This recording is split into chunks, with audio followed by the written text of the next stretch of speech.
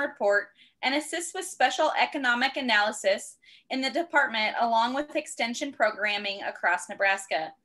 Glennis is an Annie's project facilitator and assisted with starting the Nebraska and Women in Agricultural program in the 1980s. In 2019, Glennis became involved in teaching Communicating with Farmers Under Stress, designed for ag professionals, and joined the UNL Rural Stress and Family Wellness Group to assist with related topics and curriculum. Glennis holds both a bachelor's and a master's degree from UNL. She is a founding member of the Southern Gauge Kiwanis Club and was instrumental in helping to start a local fund development group, which became an affiliate of the Nebraska Community Foundation. Glennis is a farm wife and business partner on their family farm near Blue Springs, Nebraska, where they operate a breeding stock poultry facility. The next on our list is Susan Harris, a lifelong Nebraskan, serves Nebraska as the Rural Health, Wellness, and Safety Educator for Nebraska Extension. Her education includes a bachelor's degree in Family and Consumer Sciences in Business, as well as a master's degree in Health and Human Performance Gerontology. She has a 14-year history of education, liaison, and administrative work in health, wellness, and safety. She is a certified in mental health first aid, a psychological first aid, QPR, and the Michigan State University training program for communicating with farmers under stress. Susan also serves as an educator and staff member for the Nebraska AgrAbility program. When she isn't traveling the state for her job, she is most likely traveling on other adventures. So welcome to you both. Thank you again for presenting, and I think you're ready to rock and roll. Thank you, Emily.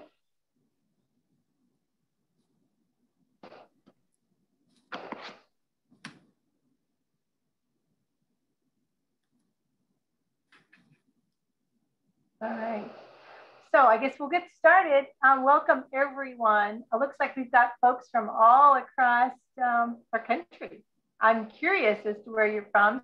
So if you want to in the chat, kind of let us know, or I guess Emily or Tess can tell us later where you all were from. So again, Susan and I are in Nebraska, and at least where I'm at, I think Susan, I don't know. I don't know if she got snow this last weekend. Boy, out west, you really got hammered. I think in our panhandle, we got quite a bit of snow, but a lot of rain, and we love the rain right before the planting season comes around. So the objectives for our program today is to talk about stress. And stress is a subject that's affecting or has affected the lives of many farmers and their families. Susan and I and another colleague attended a workshop at Michigan State back in January of 2019. Seems like ages ago.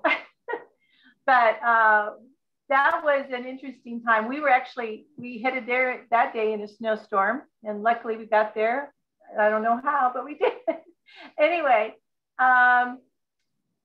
soon after that was January of 2019. In March of 2019, Nebraska was hit really hard, if you recall, with the bomb cyclone. That was a blizzard event. We had some real freezing weather, and then we had kind of immediate melting. And so we had huge flooding issues going on. And so we found ourselves not only, in the midst of sort of some tough times in farming, but we also found ourselves in Nebraska in the middle of a 100 to 500 year disaster relating to weather. So I recall getting back from that, and well, after the flood, we hadn't taken the program on the road yet from what we had learned. And I had a call from a banker in central Nebraska who was looking for some resources to help some people that were dealing with stress. And this program is designed really for those folks that work very closely with farmers. And so I explained to him that, we have this curriculum, and we'd love to visit with his staff and folks there in his community that we're going to be working with farmers dealing with the flooding. And I said, sir, so how soon would you like to have us present this program, or would you like to host it? He goes, yes, and I need it tomorrow. So things were pretty desperate at that time. So in 2019, we dealt a lot with the flooding issue and all of the disaster that all that everybody was dealing with here in Nebraska. And then, of course, in 2020, we were hit with the pandemic. Who would have thought? So we're hoping that this year we don't have something major going on with us and with you too. But anyway, the objectives of this program today are four. We're going to talk about the awareness of stressful conditions affecting farmers. So awareness in ourselves, awareness in those around us. We're all, generally you're all working with farmers or you're around farmers a lot. We'll hear about stress triggers and signs and then ways to respond. And then we'll discuss some techniques on identifying, approaching, and working with farmers who may not be coping well. And then we'll include information on resources. Of course, with the program that we've got, we learned this program from Michigan State. We've added in information about Nebraska resources. So there's definitely some great national resources. And there may be some more that you can explore in your area, but it is good to be prepared for the resources that you can turn to when folks are needing help. And Glynis, I would like to add too that just to clarify, this workshop is an hour and a half. I know some of these AgrAbility sessions have been just an hour, but this one is 90 minutes long. We've actually condensed that. It was supposed to be a whole morning, 4 hours long. So lucky you, right? You don't have to listen to us droning on for too long, but we pack a lot of information into this hour and a half. So I hope you can stick around for all of it. Also, I want to add that we are not counselors. We are not trained as counselors. We're not trying to make you counselors. This is not what this program is about. This program is about all of these objectives and just helping you deal with people who might be stressing and yourself if you are stressing. So again, we welcome your chat items and anything you want to interject or just interrupt us, and Emily will ask us whatever questions you have. Thanks.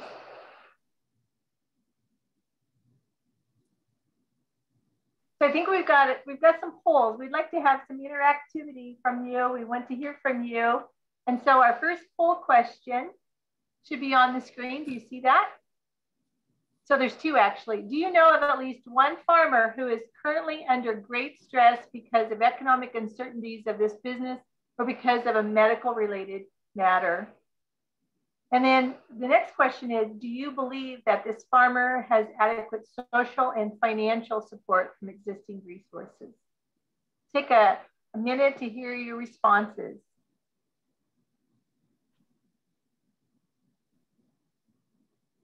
And as you can probably tell, you just click right on your screen which answer you choose, and it is anonymous. All of these polling questions are anonymous. We can't tell who answers what. So there are some personal ones later about how you react to stress and things like that. So we can't tell who you are. All right, I'll give it about 5 more seconds and then I'll close it down.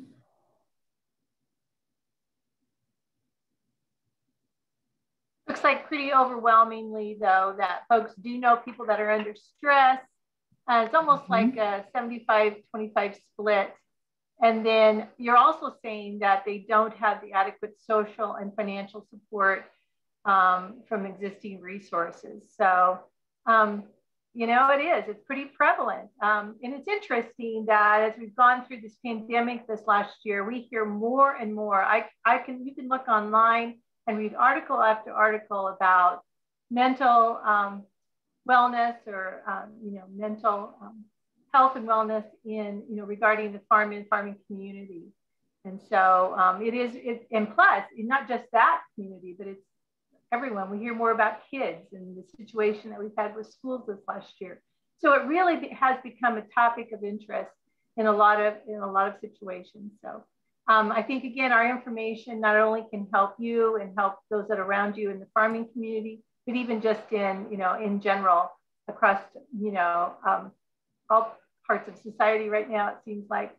Okay, so farm stress. So we know that farming can be hard on the body, and that I've seen stats from the CDC has talked about at least farming suicides are run from 1.5 times higher than the national average, and I've seen as much as 3 to 5 times higher than the national average. So depending on the year and when the study was done, there's some different figures. But anyway, I guess the message there is that, you know, we're more likely in the farming community to think in terms of suicide.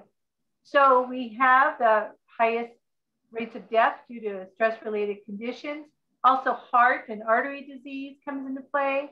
Hypertension, ulcers, nervous disorders, you know, are pretty prevalent in farming community, as well as opioid use and misuse are concerns in rural areas as well.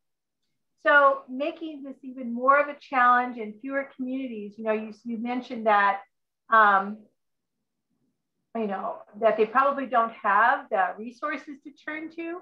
And that's true. A lot of times we're isolated, you know, where we live. And, you know, you can think about in Nebraska, even just to get to the doctor in some places, you know, you might be traveling an hour, 2 hours, you know, or more just to find some medical resources. So those are really, really tough.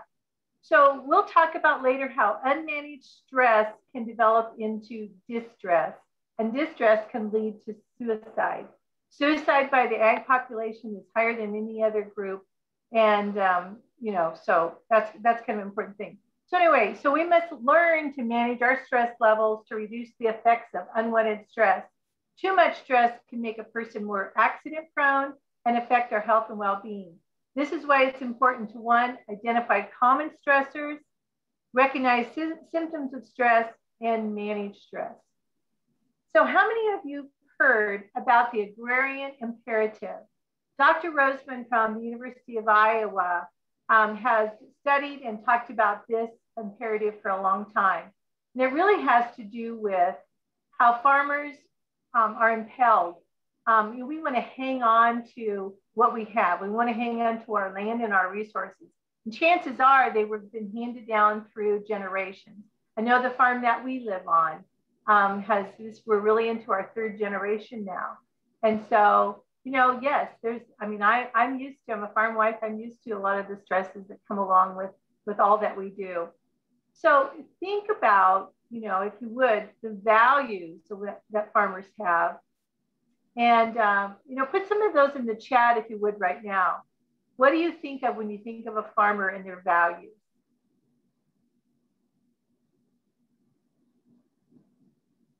We'll take a look at the chat.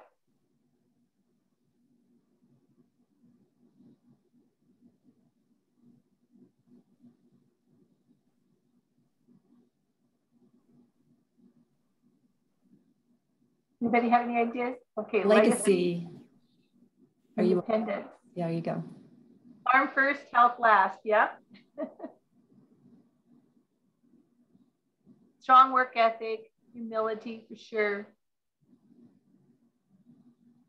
Dig in and figure it out. Be strong. Yep. Family business. It's business. And, you know, that's a really good point, because it's not always just farmers in our rural communities. It's our small businesses on Main Street, where those businesses have been going, you know, sometimes for generations, and they're faced with some of the similar kinds of things. So again, that agrarian imperative, really, we know sort of the values that they have and how, you know, hanging on is really important. And it's also, you know, that powerful connection that farmers have with their land and their animals. As farmers, we try really hard in overcoming threats. If we can't overcome the threats, we feel like failure. We try to really work hard to know and to keep what's been handed down from our parents and grandparents or other family members. And we feel really bad if we can't keep things together for our children. So not only do we deal with a lot of things in business and stress, we have sort of that agrarian imperative that sort of looms over us and makes it even more difficult. All right, let's go on. All right, so I'm the ag economist. So I was brought in to work with this program kind of to look at some of the numbers. I like a lot of numbers, all right? So I'm going to just share with you just very quickly a few of slides that sort of point to what situation we've been in sort of economically. And you can take a look. This is a national U.S. net farm income and net cash farm income. And you can see that we definitely have our ups and our downs. And so we, you know, the last several years, I would say 4 or 5 years up to this point, you know, we've been really struggling economically. We had some higher years back in the 12, 13 time frame. We had a major drought in 2012 that it caused prices to increase.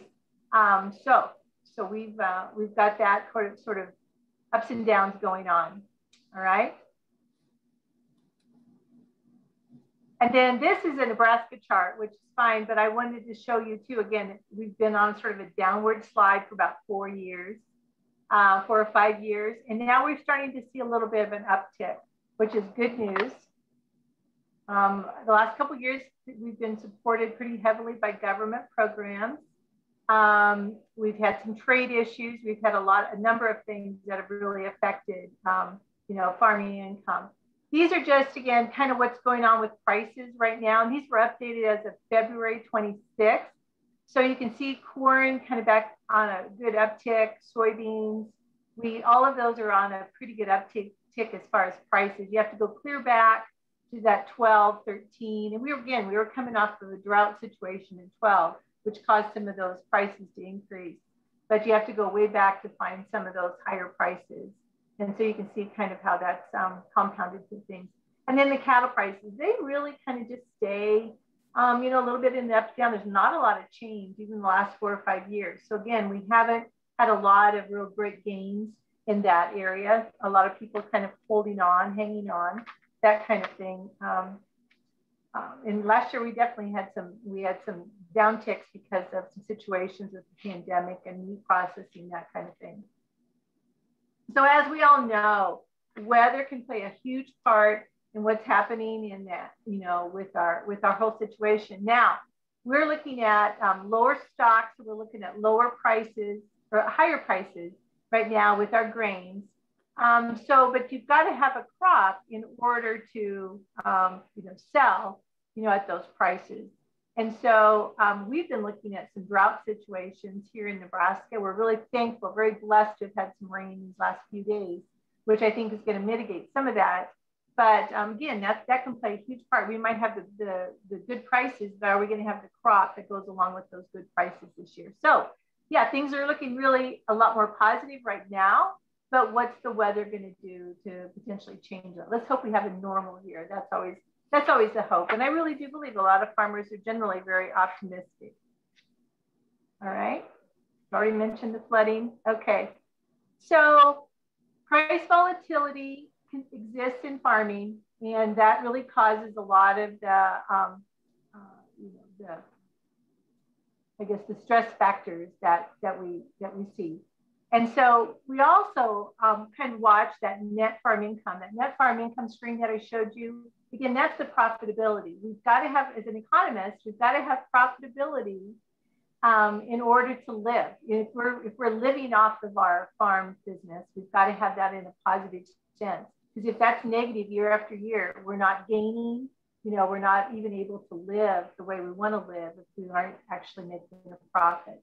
So many farms are in financial stress, putting farm families under prolonged stress and causing mental and physical health issues. So it's not always just the stress can cause the mental issues, but it can also cause physical issues. All right. So with that, I'm going to turn this over now to Susan to help us identify and manage stress in ourselves and in helping others. Thank you, Glynis. So yes, this next session is all about identifying stressors in ourselves, managing our stress, and then communicating through stressful situations. And so I want to ask this question: is stress ever good? What do you think? It actually can be good. There's this thing called eustress. It's spelled E-U-S-T-R-E-S-S. And I'm getting a little feedback, Glynis. I don't know if that's you or what. You might want to mute. I'm not sure who, unless somebody else isn't muted. Thank you. So eustress is when we have, so first of all, stress. The kind of stress that we think about is this need or demand that we perceive as burdensome or threatening. And it can lead to, as Glynis said, mental health and physical problems. And a lot of the times we forget about that physical part, or we aren't aware of that physical part. So we're really going to talk about that and stress that today.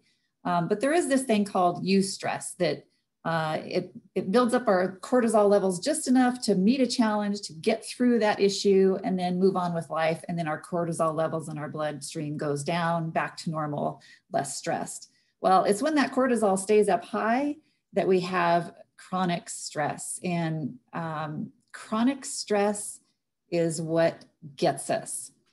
And some of these things on this list can definitely cause chronic stress. Some of it can be acute stress, which is sudden and it goes away quickly. But a lot of them are chronic, especially, weather, you might consider that as acute. It happens when it happens. But man, lately, it's just been a chronic issue, all kinds of different weather issues. Large debt loads, that's something that most farmers take on to expand their farm operations. And this is a constant load in their mind, as well as financially. Government regulations. Interrupt. I'm sorry. There's a question. Okay. There's a question, and I think it probably goes actually back to Glennis, but it's from Joseph Castine, and it says, I'm a novice to this. How do these variables cross over from family farms versus the larger industrial corporations?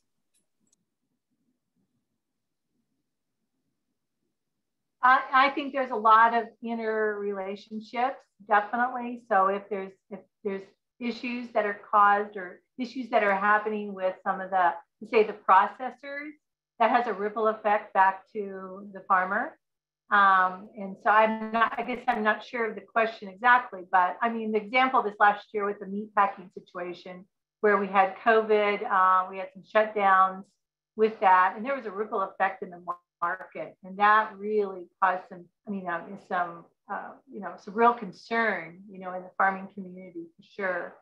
So I think that's kind of what you're getting at is that, there's just a lot of interdependence. We've got to have the processing going on, and we've got to have the market for our crops and our livestock.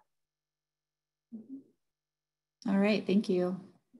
So on to these more stressors, machinery breakdown, that tends to be more acute and sudden, and it costs a lot of money, and then they have to move on. High interest rates, that's, hit and miss, it changes, it does fluctuate. Crop yield, that's always a concern, right? This is in relationship to paying bills and livelihoods and keeping the farm alive. So that's a big stressor. Livestock illness could be a sudden or acute issue, but it could also, if it spreads throughout the herd, it could be something that is ongoing and a chronic stress at that time. Commodity prices, we know that's chronic in farmers and ranchers. They're usually glued to the TV at noon for the report or listening to the radio for the commodity reports every day, 365 days a year. And for those of you who are involved with farming and you are involved with farming with your family members, I think you'll probably agree that it's disagreement with family members is a chronic issue. I hear that a lot with family-owned farms. And one that I would like to add that Michigan State did not put in here, and by the way, if you have others that you can think of, please put them in the chat. I'm curious if we're missing some, but the one that came to mind for me, because I have been self-employed before, is that health insurance premium. The cost of health insurance as an independent self-employed person is astronomical. And then you have to pay a high deductible, which means that you try to avoid going to the doctor when you should, which means that your health goes down because you're avoiding these things. And that impacts your stress level because your physical health definitely walks hand in hand with stress. Susan, this plays into what you just said, but there was a comment that health issues or injuries make a huge impact on stress. So absolutely, yes. Going back to that health. And also, as we know in AgrAbility, for the caregivers, it's not just impacting that one person who is hurt. It's impacting the whole family, the whole operation. Very good, thank you. There was a comment earlier too that 40-hour work week is meaningless to farmers. So if you can imagine, yeah, they don't take the breaks, also that can add to the stress.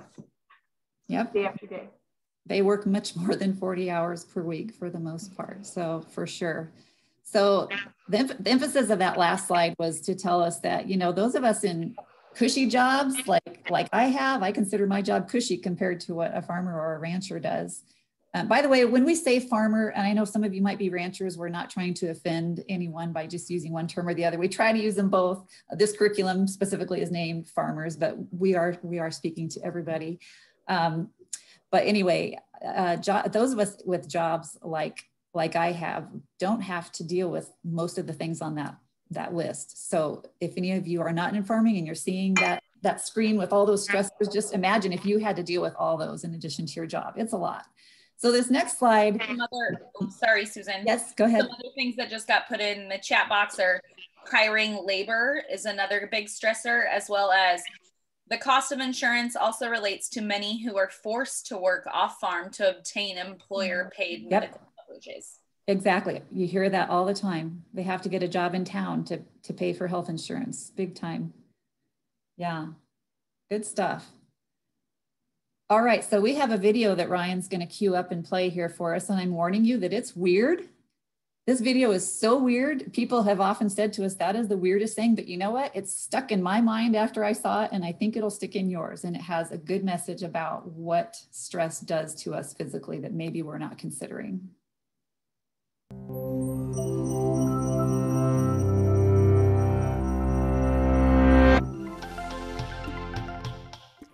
Cramming for a test? Trying to get more done than you have time to do? Stress is a feeling we all experience when we are challenged or overwhelmed. But more than just an emotion, stress is a hardwired physical response that travels throughout your entire body. In the short term, stress can be advantageous, but when activated too often or too long, your primitive fight or flight stress response not only changes your brain, but also damages many of the other organs and cells throughout your body. Your adrenal gland releases the stress hormones cortisol, epinephrine, also known as adrenaline, and norepinephrine. As these hormones travel through your bloodstream, they easily reach your blood vessels and heart.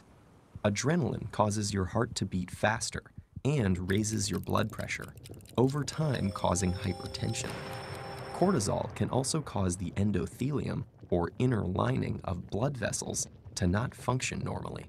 Scientists now know that this is an early step in triggering the process of atherosclerosis, or cholesterol plaque buildup in your arteries.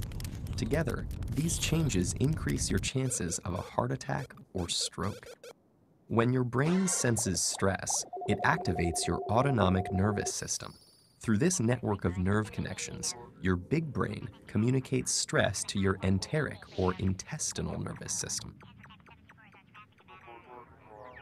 Besides causing butterflies in your stomach, this brain-gut connection can disturb the natural rhythmic contractions that move food through your gut, leading to irritable bowel syndrome, and can increase your gut's sensitivity to acid, making you more likely to feel heartburn. Via the gut's nervous system, stress can also change the composition and function of your gut bacteria, which may affect your digestive and overall health. Speaking of digestion, does chronic stress affect your waistline? Well, yes. Cortisol can increase your appetite. It tells your body to replenish your energy stores with energy-dense foods and carbs, causing you to crave comfort foods. High levels of cortisol can also cause you to put on those extra calories as visceral or deep belly fat. This type of fat doesn't just make it harder to button your pants. It is an organ that actively releases hormones and immune system chemicals called cytokines that can increase your risk of developing chronic diseases, such as heart disease and insulin resistance. Meanwhile, stress hormones affect immune cells in a variety of ways. Initially, they help prepare to fight invaders and heal after injury, but chronic stress can dampen the function of some immune cells, make you more susceptible to infections, and slow the rate you heal. Want to live a long life? You may have to curb your chronic stress. That's because it has even been associated with shortened telomeres, the shoelace tip ends of chromosomes that measure a cell's age. Telomeres cap chromosomes to allow DNA to get copied every time a cell divides without damaging the cell's genetic code. And they shorten with each cell division. When telomeres become too short, a cell can no longer divide, and it dies. As if all that weren't enough, chronic stress has even more ways it can sabotage your health, including acne, hair loss, sexual dysfunction, headaches, muscle tension, difficulty concentrating, fatigue, and irritability. So, what does all this mean for you? Your life will always be filled with stressful situations, but what matters to your brain and entire body is how you respond to that stress. If you can view those situations as challenges you can control and master, rather than as threats that are insurmountable, you will perform better in the short run and stay healthy in the long run.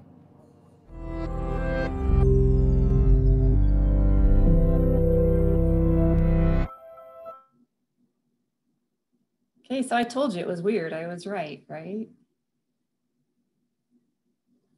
But every time I see that video, it reminds me of things that I need to keep in mind. So I hope it does that for you. By the way, we will have these PowerPoint slides available for you so you can have all this information later.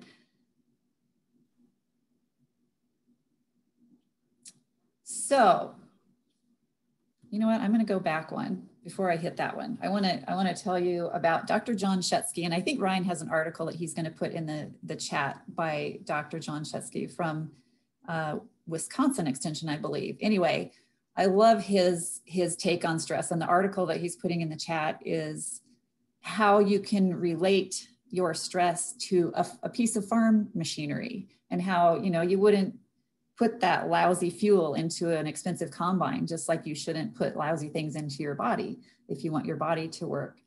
But John has a great analogy that I want to tell you about. He said, thousands of years ago, a person who stumbled upon a saber-toothed tiger or other predator would be more likely to survive the encounter if he or she was able to spring up and sprint away swiftly. An increase in blood pressure and heart rate and a slowdown of digestive processes meant more energy could be directed toward escaping these threats. If they couldn't run quickly enough, the odds of surviving if wounded by the hungry tiger were better if their blood clotted quickly. So here we are, thousands of years later with that same biological makeup, and we know that having stress means that cortisol increases sugar in the bloodstream. So like I said before, it can motivate us to act, it can create that eustress, which is a good stress. However, when that cortisol stays in our system and it stays elevated, it can have detrimental effects on our health, like blood clots, moods, fears, our immune system, our digestive system, all those things that you just saw in that video. So I really want to emphasize to you that stress manifests itself physically so often, a lot of times in respiratory situations and farmers and ranchers. So just keep that in mind. I'm going to have you look at this chart and kind of think of how you typically react to stressful situations. I'm going to put another poll up here. And remember, this is anonymous. Let's see, stop sharing results. Let's see if I can find the next. There we go, I'll find it, there we go. So my question to you is, what signs and symptoms do you predominantly see in yourself when you are stressed? And while you're answering, I'm going to tell you another little story about these workshops that we do. We've done, I don't know, 25 so far, Glennis, something like that.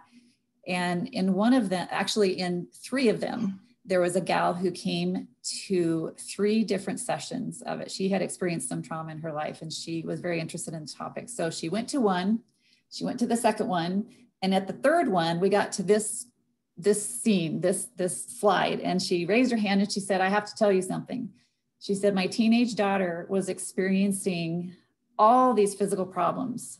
And we took her to the doctor after doctor, specialist after specialist, trying to figure out what was wrong with her and what was going on. And she said, we just couldn't figure it out. And she said, one night, my daughter said, Mom, I'm really stressed about this test that's coming, or something that she was stressed about.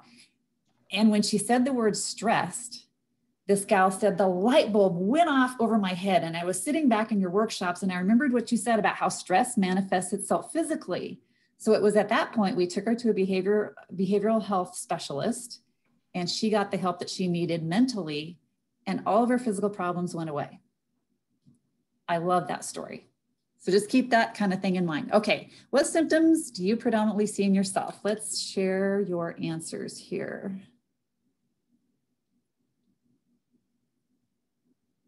A lot of you are physical, 51%, 24% emotional. Some of you act out or increase drinking or isolate yourselves. Cognitive is 12%. That's kind of mine. I kind of get into a weird zone cognitively. And self-worth, feeling like a failure, not being able to fix things, all very legitimate. And you see, they're kind of all over the board. So I'm going to stop sharing that. By the way, if you still have this little screen on your screen, you can just click the X and it goes away. What I wanted to emphasize there is that everybody is different. And when we are live in person and we have you in a room, we will put you in small groups to talk about this and compare how you react to stress to how other people in your group react to stress. Never once have we ever had any group say, yeah, we all reacted the same. We all have the same exact symptoms. Everyone has different symptoms. So this is our way of telling you to keep that in mind when you're talking with farmers and ranchers or people in your family or people you work with. Think about the fact that they probably don't react to stress the same way you do. Just because I have difficulty concentrating, other people might be fine with that, but they might lash out and act in a different way. So if you see any of these symptoms in anyone, maybe just step back and my favorite slogan is be curious, not furious. You might consider, hey, maybe they're just having some chronic stress. Yeah, that should have gone earlier, that slide. Okay, so what does stress look like in a farmer or a rancher? These are just some typical things that Michigan State has laid out for us. So a change in routine, that's true for about anyone who is experiencing chronic or prolonged stress. If they are usually at the donut shop every morning having coffee with the guys and they're suddenly just kind of hit and miss or not showing up at all, that's a change in routine. The care of their livestock might be declining. You might see some neglect going on. Again, physically, it could be manifesting itself. So they might have increased illnesses or injuries. Definitely injuries and accidents can happen because when you're stressed, you tend to lose sleep, and that can cause you to not be able to make the right decisions for safety. An increase, appearance of farmstead might decline if they used to be all over the mowing and the landscaping, and suddenly it just starts to kind of look cruddy. That's a definite sign. And they might have children who are showing signs of stress by not doing homework or not showing up at school or even having some physical abuse going on. So, how to handle stress. And before we look at that, I have one more poll for you. Just because it's fun, we like to keep you hopping. I want to know how you handle your stress. How do you cope with your stress? And we will talk about, of course, the healthier ways to do it, but I'm wondering, honestly, how do you usually react if you have a chronically stressful situation?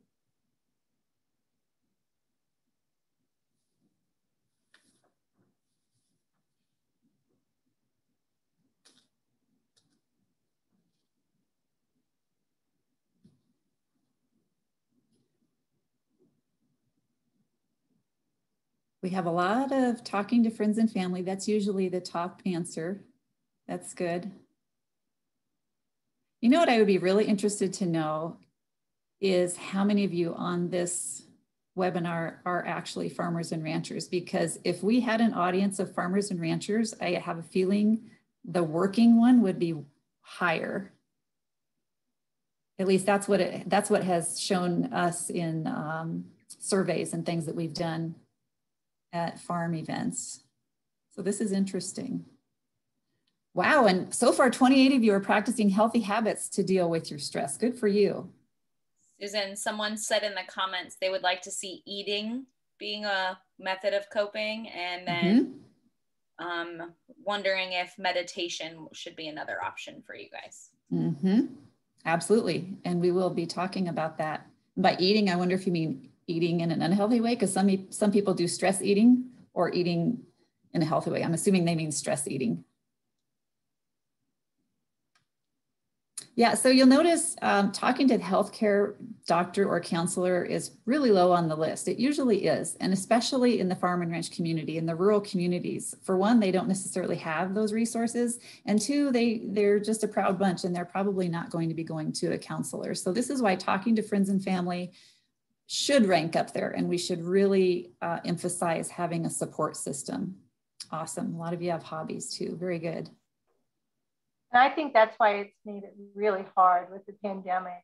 I think of myself and I think, well, yeah, I've really kind of just poured myself into work and, you know, really not been that connected, which I know is really bad, but, you know, I'm looking forward to, you know, connecting as we normally sort of have with our friends and definitely family, our extended family. We have nieces and nephews that were born this last year, of course, that we haven't met yet. Oh, I know.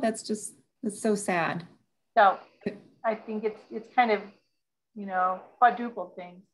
It is. It's important to remember that social connections are really important, and we will talk about that too. I'm going to stop share. Yes. In the chat, there's a couple things that say it's definitely stress eating for sure. One says, I'm a farmer and an AgrAbility staff member. Prayer and worship and spiritual support is my go-to stress relief, and that is the case for many farmers around me also. Another one says, stress is very circular. It causes symptoms that cause more stress, which causes more symptoms, etc.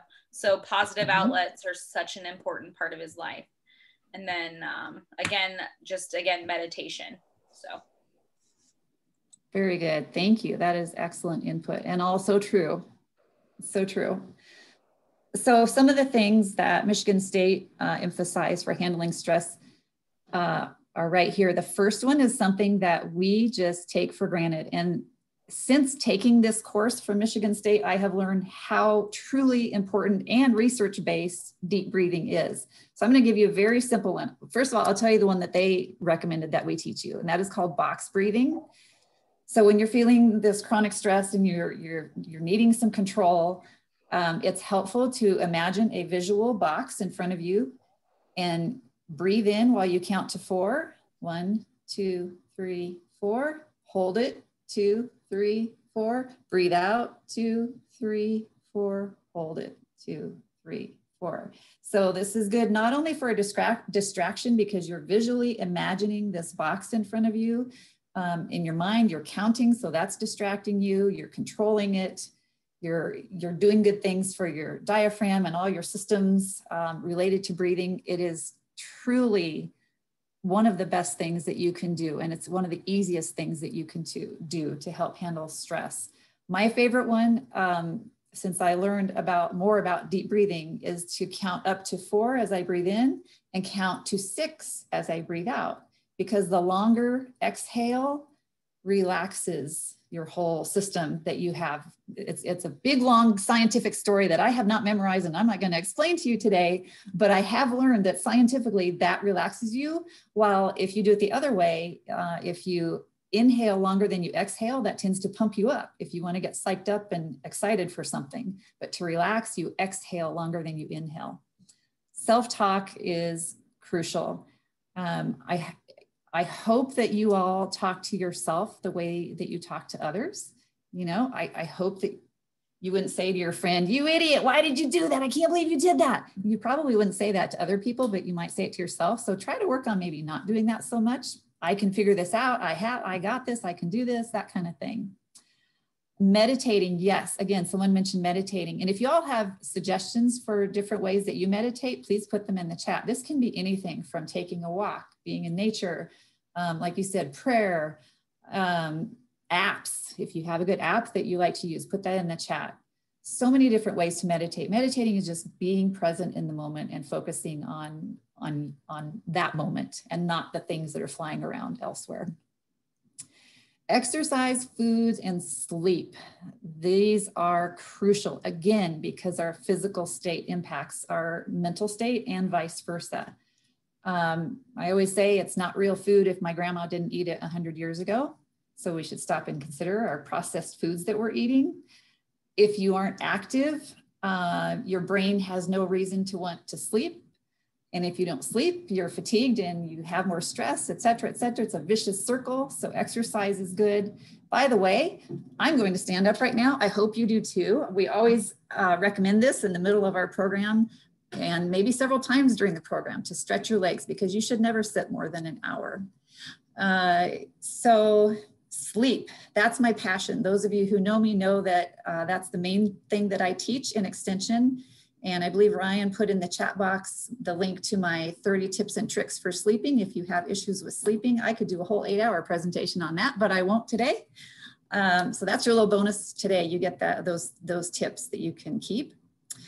We talked about social networks and how important it is for people to have a social network, just talking to people, sharing stories, you know, sharing your problems, getting advice, that kind of thing is so important in handling your stress. And last but not least, speaking with a mental health professional is recommended as well, especially for some serious problems. Susan, some forms of meditation that they recommended are relaxation, hypnosis, Oh, wow. insight timer meditation app, excuse me. Laughter is the best medicine. Again, yes. That insight meditation app. They also have live classes on that app. And then someone says, when folks say pride is the reason the egg industry doesn't outreach to others, I think this can be seen as a negative, and it's not like pride in a negative way. It's based on being raised to be self-reliant and independent and not to burden others with your worries. I think this is a different spin we should look at, and not so much pride and the negatives associated with pride. And then when stressed, is good to relax from the feet up. Also helps with understanding that pain caused to your body from the feet up or caused by stress. So this is so good. I love your input. You guys are the best audience ever. Thank you for that. That is so true. All of it. I wish I could go into depth on every single thing that you mentioned there, but thank you. That was great. What else? So at this point, you might be wondering, why are we talking so much about stress within ourselves? You know, I came on this webinar to learn how to talk to farmers and ranchers about their stress. Well, what we have learned throughout this workshop is that this can be really helpful in our own lives and in working, dealing with our family members and our coworkers and other people that we deal with. And just understanding that we all are dealing with something and we all deal with it differently. That's kind of the hard part. We kind of expect other people to behave the way that we behave, and it doesn't happen that way. So again, identifying your support system is crucial, especially for farmers and ranchers, because they are isolated out there physically. And it has been proven that those with better support systems have lower depression. And something to think about in whatever organization you work with or whatever you do in life is, what can you do to help create these support systems for the farmers and ranchers?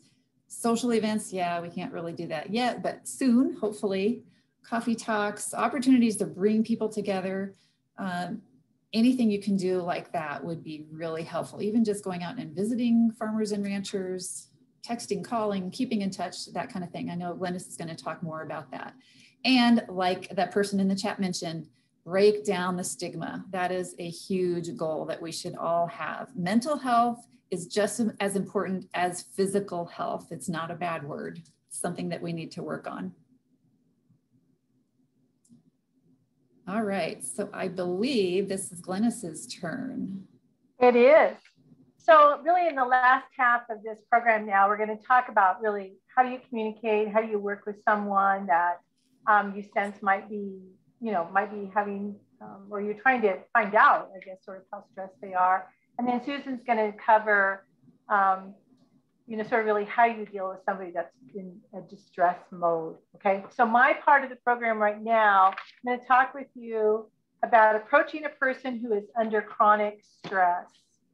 All right, so there, we know that there's lots of chronic stressors when it comes to farming and ranching. So how many of you would feel comfortable and confident if you needed to intervene with a farmer who sensed you were severely stressed?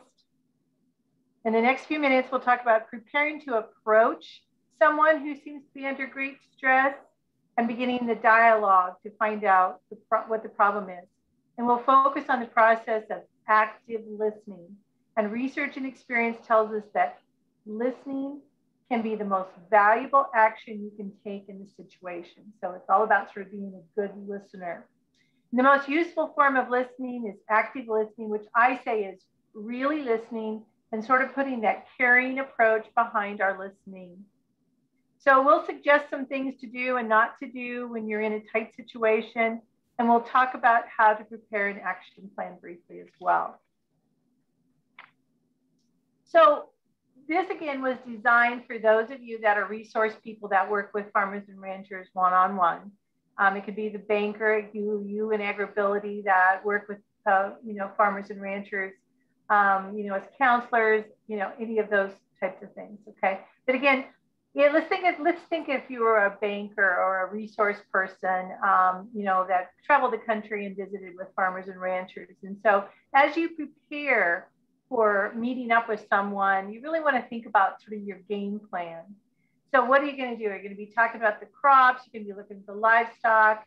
Are you really working with someone that's thinking of transitioning, of selling? It just depends on, really what you're up against and what reaction, what you're going to plan for. So you'll want to spend some time thinking about what you're going to do to help this person if, again, there's some questions that come up that you can't handle, that type of thing. So we'll go ahead with the next. Here's a list of questions of just kind of helping you prepare there, okay? So it's important as we think about the process and you're planning about going in with whatever, is that you think about your mindset. So again, it varies as to our roles. What is your mental posture and what do you bring to the situation? So we're going to watch a short video that I really enjoy. I think it really helps a lot in demonstrating and talking about empathy versus sympathy. So I'll let Ryan go ahead and cue this up. So kind of think about the differences between empathy and sympathy as you listen to this video. All right.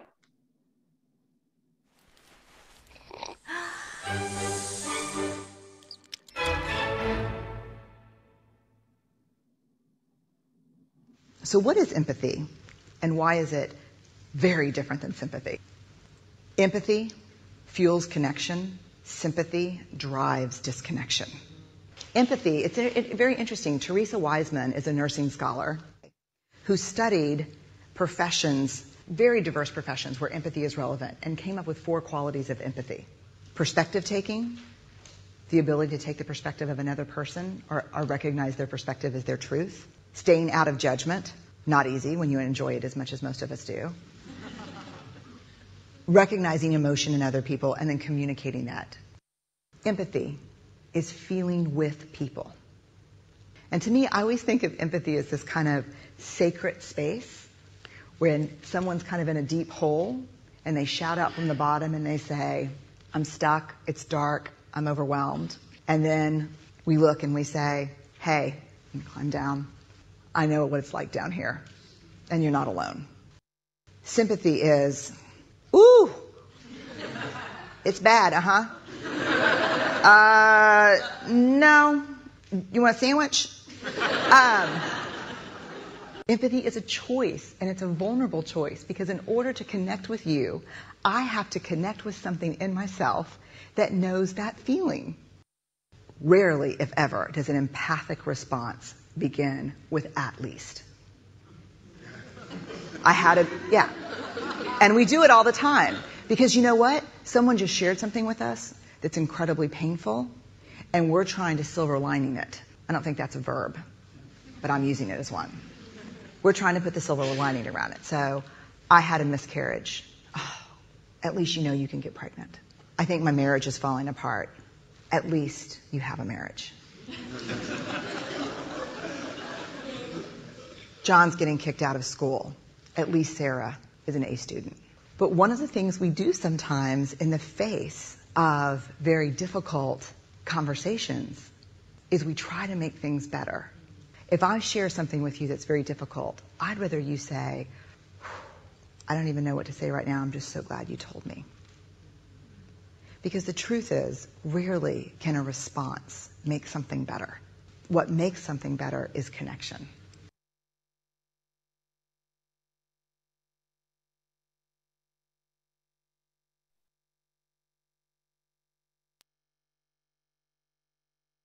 Okay, so in this video, you heard, the difference between sympathy and empathy. So can you put it in your own terms, really what that means? And I really have to think about this as let's say we send out sympathy cards to folks. I think that's a common thing that we do. But I always have to think about, really, what's it like in their shoes? I don't know. In many cases, in the case of losing a child or something like that, we're trying to understand and be in their shoes. We're trying to, sympathy is sort of a pity type of response. So Christina, the big thing. Christina put in the chat, standing with someone. I like that. Just being standing there. with someone. Mm-hmm. Yep. And like I said earlier, I think a lot of it has to do with, really showing that we care, as we're trying to communicate with someone. So, and one more, like Kathy says here, an answer is not always needed. Just showing your feelings, but an answer is not necessarily what they're after. Very good. Okay, so again, think in terms of if your client or someone that you work with needs answers, and they need to play an active role in coming up with those answers to ensure a level of commitment going forward. So is it something that you can say, here's what you need to do? No, it's really you're trying to guide them to come up with some of the answers themselves. So do you know someone that's facing a difficult situation? Conflict and stress may be building. I'm sure you all do, or that's why you're on here today. Be prepared to start the conversation with something that is related to the relationship that you've already built with them, okay? Be empathetic to their situation. So asking questions like, how are you sleeping? How are you dealing with the situation? Anything that's sort of behavioral related. And they may be more likely to answer these questions first rather than mentioning stress. So communicating through conflict involves dialogue. That was the last screen. Dialogue that is open, honest. It involves a lot of listening. It takes practice. So first you want to preserve the relationship, tell the facts and impacts on yourself and others without judgment or blame. That's a key thing, without judgment or blame in how you're talking about these things. Explain the outcome you want. I'd really like us to resolve this in a way that works for both of us, particularly works for you, but hopefully works for both of us. And ask for other views. How do you see the situation and what am I missing? Okay, just to kind of get things started, develop a shared purpose and resolving in the end. Okay, so Michigan State put together this active listening continuum. And I think it's really helpful. You think back, if you think back to your communication classes that you had. I always remember these continuums and how we communicate and so on. But I think this is a good one. If you know Stephen Covey, if you remember back, he said, most people do not listen with the intent to understand. They listen with the intent to reply.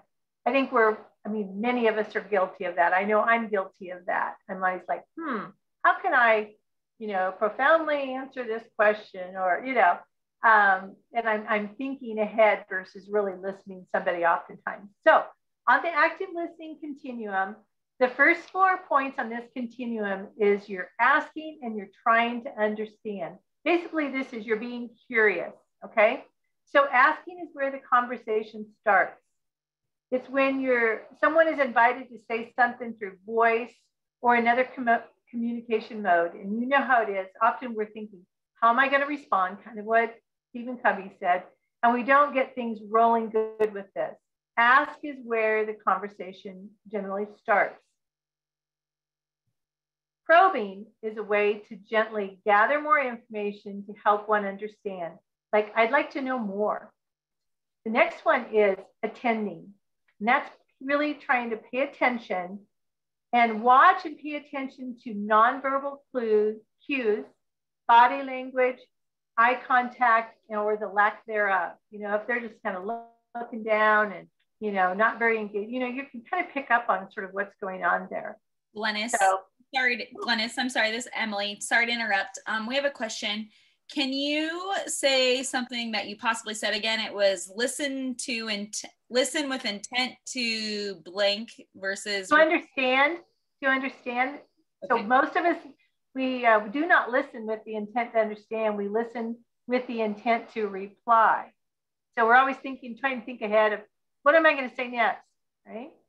Okay. Awesome. And there was also one that says the U.S. Marine Corps and the VA system has developed a training to create a peer group called Qualified Listener to learn active, empathetic listening skills.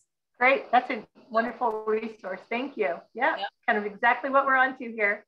Okay, so our next item of the first 4 points is restating. And that's simply repeating what one thing was said, sort of we're saying it in verbatim back to them, okay? So again, these first 4 points, we're asking and we're trying to understand. We're listening for trigger words and what perspective do they have? And again, you can see the word empathy there. We're trying to use some empathy to understand where they're coming from, okay?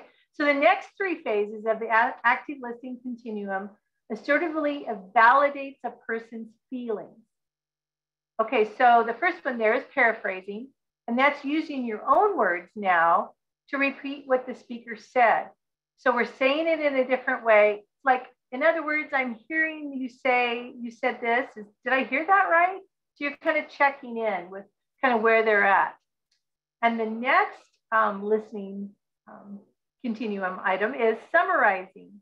And that is paraphrasing and adding the emotion that seems to be expressed by the speaker. So from what you're saying, I sense that you're feeling, gosh, really down and out. You're just feeling really isolated. Is that right? Okay. Reframing then is the last one on the continuum. And that is to state in a natural or neutral or unbiased term what one thinks the speaker really wants or needs. I'm hearing that you'd like this to happen. Is that right?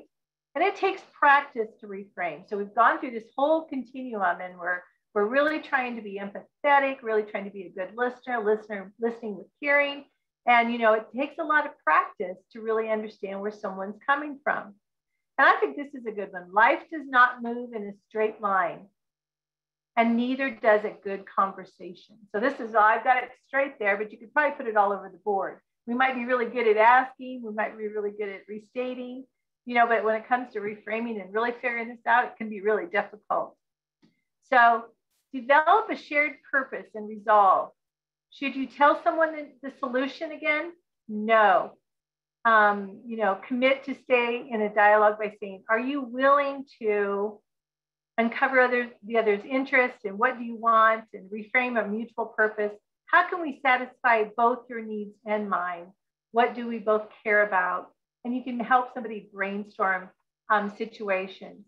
So phrases you might use in active listening, there's some examples there. We're trying to build trust and rapport and demonstrate concern. You can see those bullets. And we haven't mentioned this yet, but we've got a website where we're going to share that website with you from UNL. And on there there is just a ton of resources and handouts that come along with this program. And there's one on how to talk to farmers under stress. And this particular handout will give you some good examples, again, to sort of learn from. Here's some ideas on the screen as we're really trying to active listen. But there's some more information in this handout, how to talk with farmers under stress. And so, like I say, you'll get that link, and we hope that you can utilize the resources that we have on that. So, continuing on. So our stressful situations, what to do. We're starting to pick up, that there's a stressful situation. And I know of several farms in similar situations. Sometimes it is, we have these little cards, and I don't know if Susan will talk about those later. but I really, really like them. It's kind of like in the farming situation, sometimes it helps us feel better maybe to think that, hey, I'm not the only one going through what we're going through. Like we know when the flooding hit Nebraska, there were people understood that they weren't the only ones. I mean, it was severe. It was a horrible impact on a lot. But, sometimes just bringing their attention to that, they're not the only ones in that situation. Every situation, though, is a little different. And I need to understand better. So these are just comments and things that you can make. And have you thought about, and I could maybe help with, you can see some ideas here. And like I said, you can be a facilitator to help them think in terms of the pros and cons. And as we know, sometimes writing those things down, talking about the positives and the negatives and what we can do, can really help the situation a lot. So more dues. So again, if you're depending on your role, and if you're starting to pick up and you know that somebody's been sort of in a stressful situation, it's really, really important that if you tell them that you're going to follow up, that you do it. And even if you didn't tell them that you'll follow up, you will go ahead and do that. You'll check back in with them. So again, think about your current role. And obviously we don't want to overpromise. We want to be able to act upon what we can individually do to help them in their situation. All right. So I'm going to have Susan get back to us now on the relationship between chronic stress and suicide. Okay, thank you, Glynis. So it is true that there is a relationship, and humans can handle two major stressors. And by major stressor, I'm talking about a birth, a death, a move, a new job, major stressor in your life. It's when that third stressor hits that a lot of us tend to crack.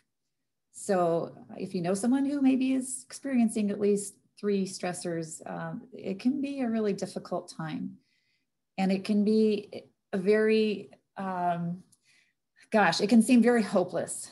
If you've ever been through depression, you understand that you just feel trapped. You feel helpless and hopeless and like there's no solution. And it's hard. It's like having blinders on. It's difficult to see the answers. So before we get into this, I will tell you that this is going to be about having awkward conversations. Nobody likes to do that. I'm one of those people. Confrontation is bad enough for me, but awkward conversations, oh my gosh. However, this course has taught me some things that I have put into use, and I hope that maybe you will too. First of all, you will not hear me say someone committed suicide. That is something that we don't like to use that term because, people also commit crimes, and we don't like to use that sort of negative meaning to it. Now, I ask you that you put aside all of your religious views. If you think that suicide is a horrible, horrible thing, and you do have views on it like that, or if you just have a real negative thought about suicide, just try to put that aside for a moment as we talk about this, because we need to really think about it neutrally. And especially if you're talking to a stressed person, it's easy to spout your opinions, not realizing that this person might be having thoughts of suicide. So we want you to, I hear some, hang on here. Here we go. I'm gonna, Quería ver, no me apareció. Nope, ask to unmute. Nope, I'm not asking to unmute. Well, Ryan or someone, I'm gonna ask you to try to mute whoever is. I can hear somebody. If you're not on mute, I would ask you to click mute if you would. Thank you. So anyway, we don't say committed suicide. We don't say successful suicide because a suicide is never successful. We do say die by suicide or they took their own life. And again, just because you never know who's considering suicide. So it's best to speak of it in a neutral form. So these are some suicide warning signs. Talking or writing about suicide or death is a big one. I know that some people tend to get their apologies out before they know that they are going to take their own life. They tend to talk about it and drop hints about it in hopes that maybe someone will pick up on that. feeling hopeless, trapped, or like a burden, which I mentioned, especially in depression. If they start giving away their prized possessions, that's a definite sign they're not going to use them anymore because they're not going to be on this earth anymore. Making a plan and acquiring means. And by that, that's one of the things we ask you to do. If someone is contemplating suicide, that's one of the first questions you ask is, do you have a plan? And if they have a plan, if they've purchased a pistol or whatever their plan is, then you know it's serious. Again, saying goodbyes, making apologies, making things right with people, isolation from others. And in this time of a pandemic, that's really difficult to see because we are all isolated. But if you see it more than usual, that's a sign. Loss of interest in things that they used to love, hobbies or people, or like I said, going to the coffee shop every day and chatting with the guys. If they're not showing up, that could be a sign. And mood change, of course, that seems really obvious, but what we might not be considering is that if they have been grouchy and going kind of downhill in terms of their mood over the past weeks or months, and suddenly they show up very happy for no apparent reason, it's a red flag, because that could also mean that they have thought about it. They've made their decision. They're going to take their life and end all of their problems. And that is their solution, and that makes them happy. So these are some examples of warning sign statements. I'm not going to read through all of them. I'll just let you look at those. Some of them can be clear. Some of them can be coded. And it's those coded ones you have to watch out for. You have to listen for. Like I said, since learning about this in this curriculum, I have had 2 conversations with people where I have actually used the statement that's coming up that I'm going to tell you about, that you can ask. If you hear some of these kinds of sentences and you are concerned about what they're thinking, this might help you recognize that. You know, before I may not have ever recognized these kinds of things, but you know, you'll need to look after your mother when I'm gone. That's a coded sign that they're thinking about being gone. So what does that mean? Could that mean that they're thinking of taking their own life? And as one of those says, there might be 0 warning signs. So many people feel guilt after someone that they know takes their life because they should have seen the signs. Well, there aren't always signs, but typically these are some signs that you might see. So I mentioned that we will tell you this one sentence that you can use. And I urge you to write this down. I urge you to practice this. And I urge you to use this if you ever hear any of those or symptoms or sentences that we just talked about, anything that we've talked about. If anything concerns you, this is a good sentence to say. Are you having thoughts of suicide? Not, are you thinking of killing yourself? Not, are you going to commit suicide? Not with that attitude, not with that tone of voice, but this is a sentence that allows you to say it very neutrally. Are you having thoughts of suicide? And then that can develop into the next conversation. And I have used that twice with 2 different people. Both times I was so glad that I asked, and both times they were so grateful that I asked and that I cared enough to ask. It turned out to be, the answer was no both times, but I was really glad I asked. So what if the answer is yes? That's where people struggle. What do we do? And by the way, yes, as it says, it doesn't increase the risk of suicide if you ask. Oh, and before I get to what if they say yes, I think Ryan has a link that I asked him to put in the chat box for Kevin Hines. If you've never heard of Kevin Hines, he is a guy who did attempt suicide when he was younger. His story will knock your socks off. He survived jumping off the Golden Gate Bridge, and he lived to tell, and he does go around telling his story. And what his main story is that he gave signs, and he was kind of reaching out for help in a way. He was crying on the back of a bus for 45 minutes and nobody approached him. And he made this contract with himself. He said, if just one person asks me what's wrong, I'm not going to jump. I'm not going to jump. And nobody did. So he jumped.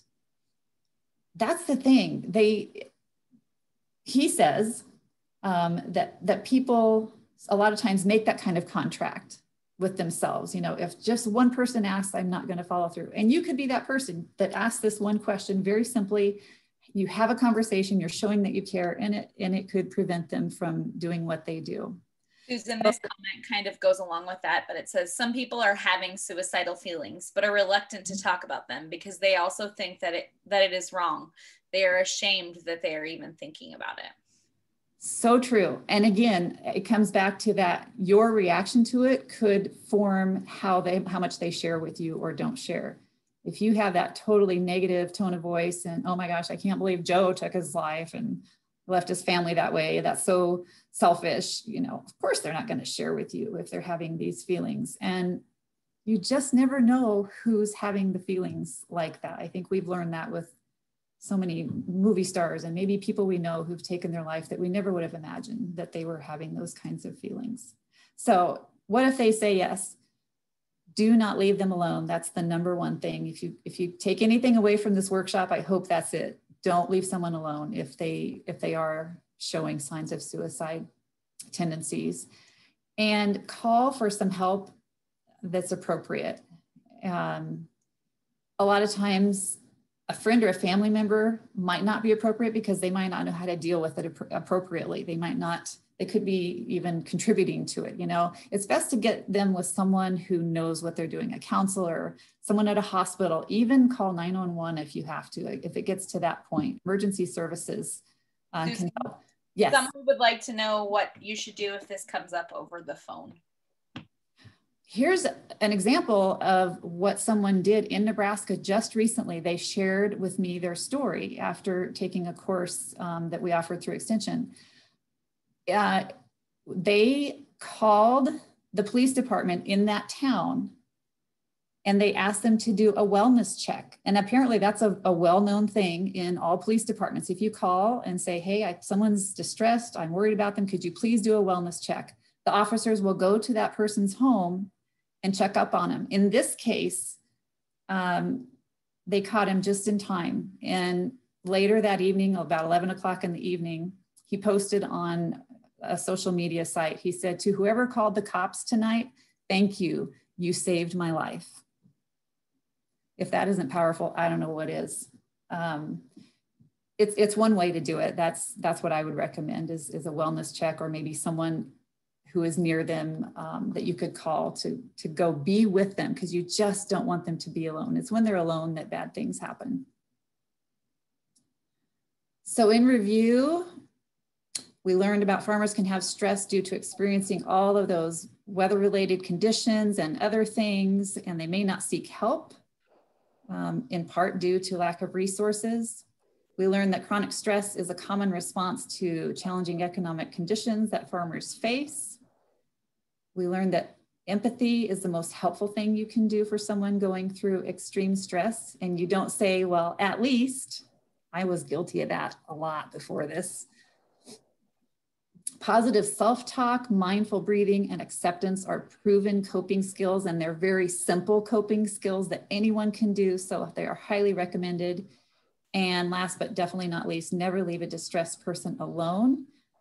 I disagree a little bit when Michigan State says call a friend or family member. I say call someone, a professional who knows what to do and who knows what to help, and maybe a friend or family member to help guide that process. So this is not the end, by the way. We threw this slide in a little bit early this time because we found that people don't like taking evaluations, and we really want you to do the evaluations. So Ryan's going to put that in the chat now, and probably we'll have him do it later. We just want to make sure you give us an evaluation on the program, but we are going to give you some helpful resources here first.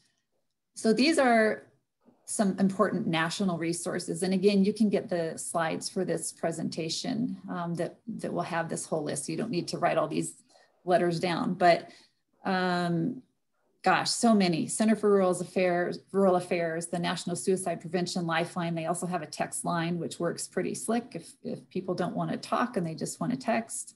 The Veterans Crisis Line is great. American Foundation for Suicide Prevention. And I threw on here the AgriSafe Learning Lab because they are putting more and more resources for mental health on their site. In Nebraska, we have some really great sites that we usually spend some time on, but we are not going to spend that much time on them today because many of you are not from Nebraska. This is our number one that we recommend. It's the Rural Response Hotline that can help with any situation that any farmer or rancher has, and they offer some free vouchers to help with that situation. So if you are from Nebraska, I would highly recommend that one. We also have a program for people who are left after a loved one takes their own life. And this is a bunch of professionals that they go out in pairs, and they go to the person who is left alone and talk to them, and it reduces their chance of taking their own life. Statistically, it really does work. We have the Nebraska Strong Recovery Project doing great things in our communities, especially those communities that have had disaster situations. We have our Nebraska Family Helpline for any problem, anytime, 24 hours a day. And this is our site that we wanted to share with you all. This is where you will find the resources from today. If you click on resources and communicating with farmers under stress, you'll find a whole bunch of Michigan State flyers and handouts and things that could be helpful for you. So I think Ryan is putting that one in the link in the chat box. And there's some other things. We have some great videos here. We have some podcasts. We just keep adding to it almost daily. We've really built this up in the last 2 years, and we're pretty proud of it. What was that? I heard something. Okay. And this is another thing we want to share with you as an idea for maybe what you can do in your state. This is what we have done. We have created this resource list with our best resources that we've handed out to a lot of bankers. We've printed this out, and they can keep it in their desk drawer. You know, a lot of ag lenders have to deal with some really sticky situations, and this is handy to have at their desk. Just if they come across someone who is really stressed out, they can hand them this sheet. If they don't know what else to say or what else to do, they can hand them this sheet. And the same way with those cards. Glennis mentioned these wallet cards. I have a picture up there in the top. These have been our bread and butter. We've handed out 32,000 of these and still going strong, and in Spanish as well. These are great for farmers and ranchers because they are discreet. They can put them in their wallet, and that's what we tell them. And there's a picture of us at our booth at Husker Harvest Days. And we just stood there, and you can see that guy was just sharing a heartfelt story with me. We had so many people sharing stories about mental health because we were there to talk about it. And it was so cool. And everyone accepted those cards. Nobody refused. They all took out their wallets, they put them in their wallets, or we said, put it in your visor. And then if you have a friend who's struggling later, you can give it to them.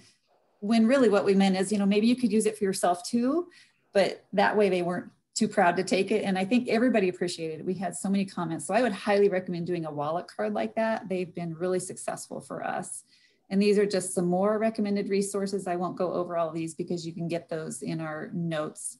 But we do want you to consider now, do you feel more able to deal with a farmer or a rancher who might be experiencing extreme stress? I sure hope you are, and I hope you will go to that evaluation site to let us know if you feel a little bit better about it. That really helps us, and it helps us, you know, as we do this program over and over, it helps us evolve and make it better. So that's what we're hoping to get from you. And Glennis, did I miss anything? Can you think of anything else that we need to add to this? No, it's just always a pleasure to work with you on this presentation. I had the picture of Husker Harvest Days, and that was kind of when we first got the cards out, started getting those out and so on. But that was in 2019 when we could be face-to-face. They didn't even have the event in 2020. So we're looking forward to, you know, meeting people again face-to-face this next year. I think that's, you know, the best way when you're trying to work with and deal with someone and all the stressors that we have. So it's funny. I just added that picture just yesterday. And when I put it, I had to do a double take. It's like, wow, I was that close to a human being. I don't remember doing that for a whole year. That's crazy. So someone just asked if they can get the resource list. And yes, that is on the website under resources. Glennis, help me. I think there's a tab under resources called Communicating with Farmers Under Stress. And then you can find all those resources. And it's probably called the Staying Connected PDF, I believe is what it's called. Yeah, I'll look really quickly, but also the slides. There should be a copy of, it may not be exact these slides, but definitely a slides of the program if you're interested. Yeah, and I can always email anything. You know, there's our email addresses. Like, I'd be happy to email whatever you request. So we have only about 3 minutes left. Are there any questions?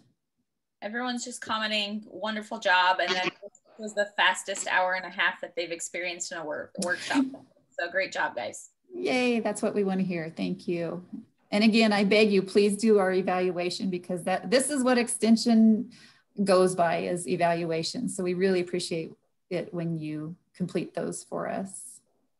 Okay, so those resources, Ryan's been working on our website update. I think it's under the For Ag Professionals tab, and there it's called Communicating with Farmers Under Stress. If you click on that, then you'll see program handouts further down.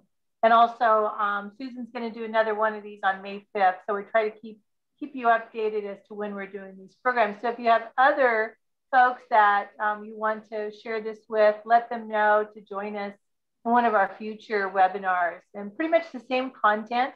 And, you know, I like say, Susan and I, we've done it a number of times, but I still say this, I learn and I'm reminded of what I can do better each time I go through teaching one of these courses. And so, and as Susan said, we have repeat customers. We have people that come back because it's one of those topics that, it's just a good reminder. It makes us stop and think a little bit about how we approach folks that we see from day to day. So hopefully you can find those handouts. Okay. There was a note from Eileen Murphy.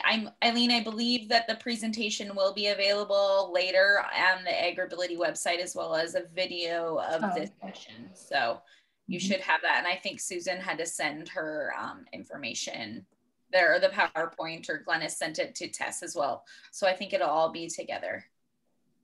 Yep. All right. Well, with that, I guess we will end it. Look at us, Glennis. 1:29, right on time. Oh. Yeah, we can hang on a few minutes if there's more questions or comments from anybody, but thank you for taking time and again, giving us some feedback in our evaluations. We have to report, kind of what we're doing and if we're doing good things or not. So, right. And I'm just going to finish today by, again, thank you everyone for joining us. There are a couple links. Hello? Yep, you're there. Okay, sorry. Please follow the link in the chat box to answer the evaluation questions about today's session. So you'll note that there is one evaluation that is just for Susan and Glennis's presentation for their records, as well as one from Tess that she posted from the Purdue website. So please make sure to fill both of those out. You can all use the same Zoom link that you used today for all of the upcoming Tuesday sessions. Next week's session is low cost farm assistive technology with Jeff. Not sure how to say his last name, so I'm not going to butcher it. From Jeff K. From Easter Seals, Wisconsin, and Wisconsin AgrAbility at 1. And if you have any questions, please contact Tess and her email address is listed there. But again, thank you, everyone. They appreciate it so much. Thank you, all of you who presented today. We appreciate it. Thanks for having us. We always enjoy